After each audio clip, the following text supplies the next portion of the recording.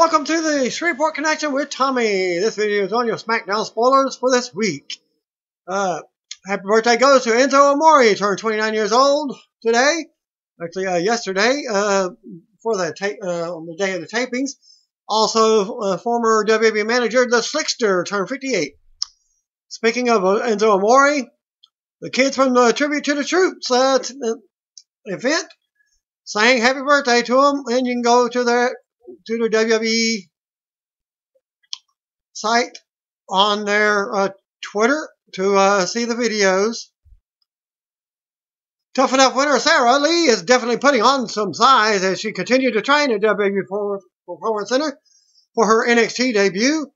And here's some recent photos that you can see of her. Also on Instagram.com, Tough Sarah Lee. A fan in attendance at the Tribute to the Troops SmackDown tapings in Jacksonville, Florida, noted that Chris Jericho's sign was confiscated by security. Some fans noted that the crowd was dead for most of the tapings, which goes with that correspondence reported, and that there only appeared to be 3,000 in attendance. As Chris Jericho responded to a tweet from the fans that said it. Haha, really? John Cena and Nikki Bella attended New York City premiere of Sisters on Tuesday night. As noted, Cena plays a drug dealer and by the name of Pazuzu in the comedy. Here are some photos from the links from Instagram by the Nikki Bella. And also, John Cena appeared on The Tonight Show with Jimmy Fallon from last night, Tuesday night. The Sisters movie with Amy Poehler and Tina Fey. And you can go to this link here on YouTube. Regarding wrestling, Fallon asked Cena if he was relaxing while taking time away from WWE, and Cena talked about filming Fox's American Grit, saying he never takes time off to relax. And you can go to that video on there. Cena also did some comedy on the show, singing his own version of Adele's Hello single, and then reuniting with his inner child before hitting him with an attitude adjustment. And you can go to that video link.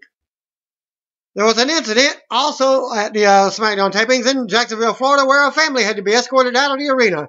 I'll show a photo of that back there. It appears that the issues began with two young boys called Roman Reigns the N-word during his entrance. This led to some comments from the other fans in that section, as the boy's mother did not respond well to people talking to her sons. The mother then got in an argument with other fans, accusing them of taking photos of her kids. Security saw that there was a situation brewing and from the family causing the problems, and was immediately removed. Actor comedian Howie Mandel's stand-up performance at Tribute to the Troops taping took place after Train's performance. Train did several of their hit songs, including Drops of Jupiter and Hey Soul Sister. And also a photo of Triple H with Howie Mandel and Train's Pat Monahan. Dolph Ziggler suffered a black eye, and I'll show you a photo of that there. And last night's SmackDown tapings in a match against Tyler Breeze, he tweeted a photo himself. Darren Young tweeted his a picture about himself as he was in a hospital.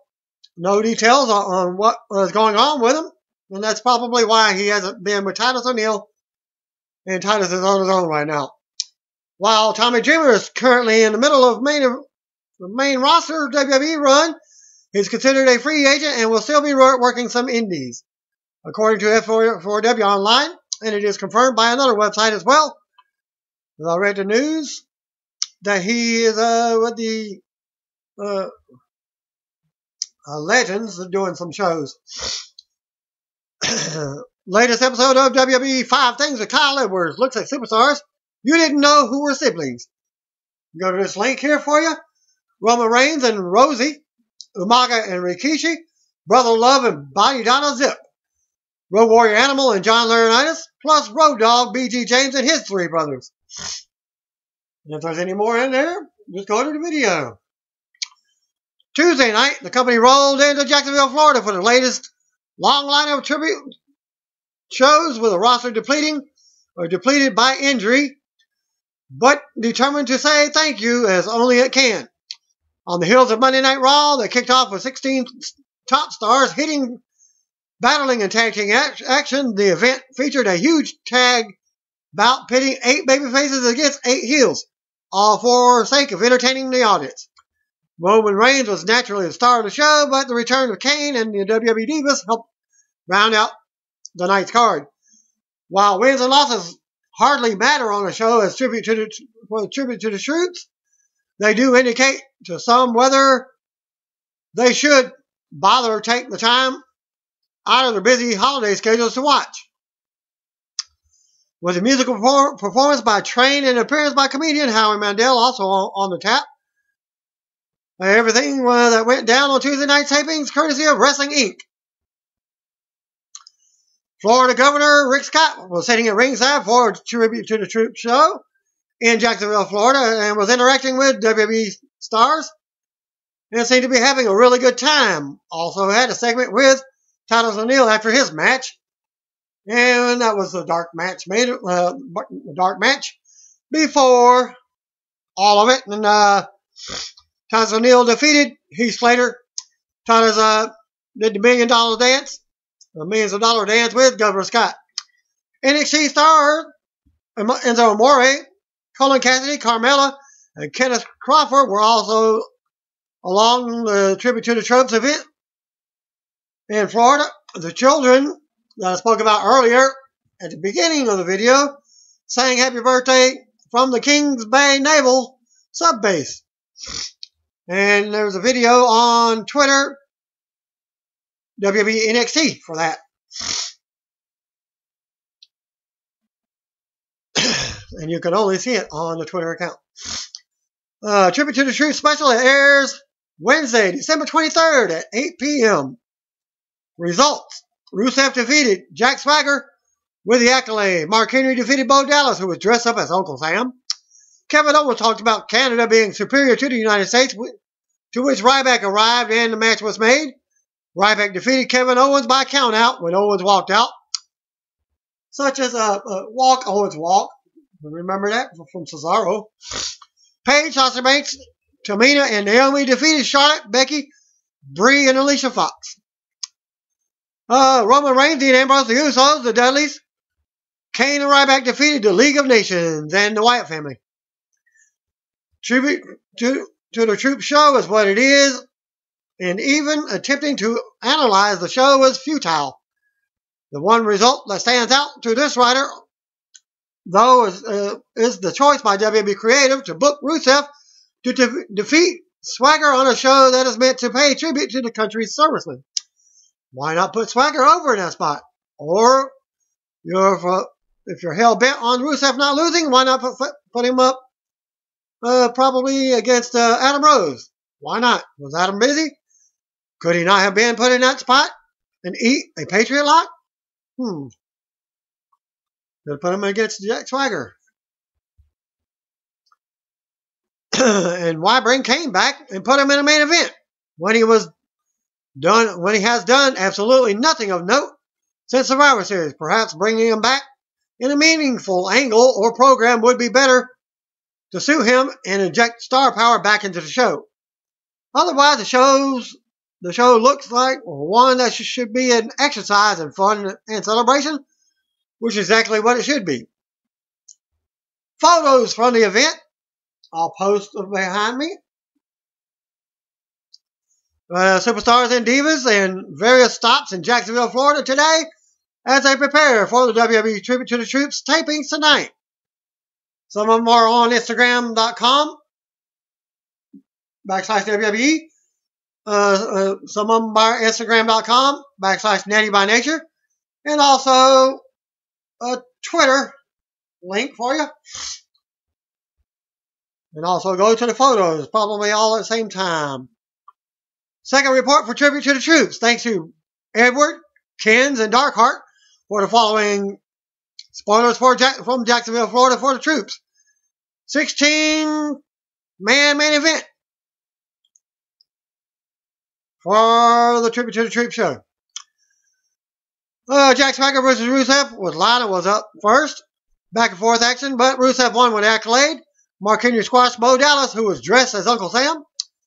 Kevin Owens came out and talked about how Canada was better than the United States. Ryback interrupted to a pop, and we got a match. Ryback defeated Kevin Owens by count out. Owens got himself counted out. Paige, Sasha, Naomi, and Tamina defeated Charlotte, Becky, Brie, and Alicia. Roman Reigns, Dean Ambrose, the Usos, the Dudleys.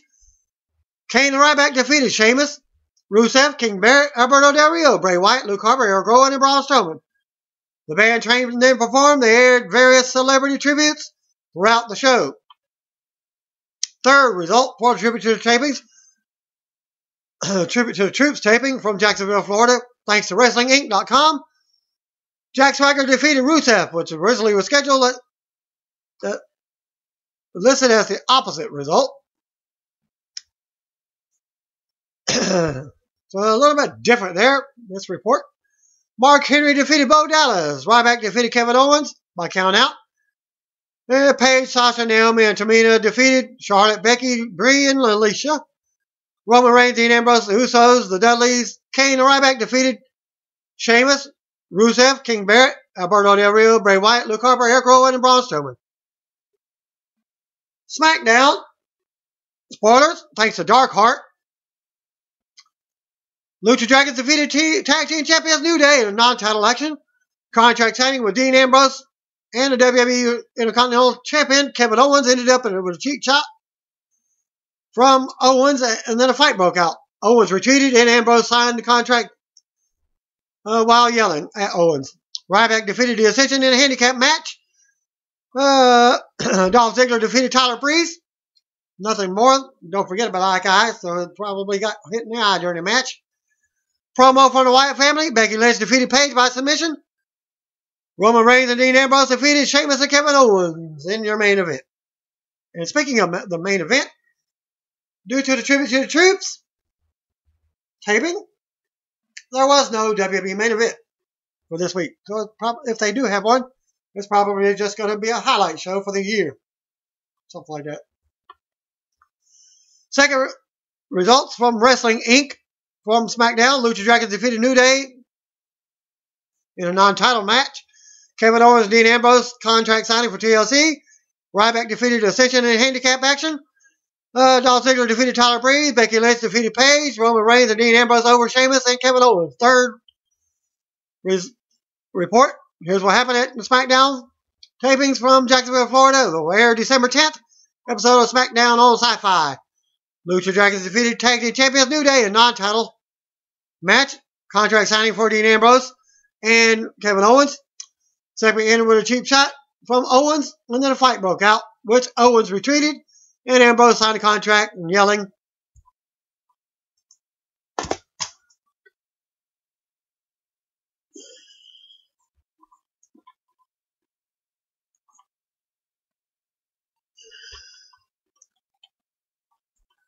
Ryback defeated the Ascension in a handicap match. Dolph Ziggler defeated Tyler Breeze. Wyatt family came out for a promo. Becky Lynch defeated Paige by submission.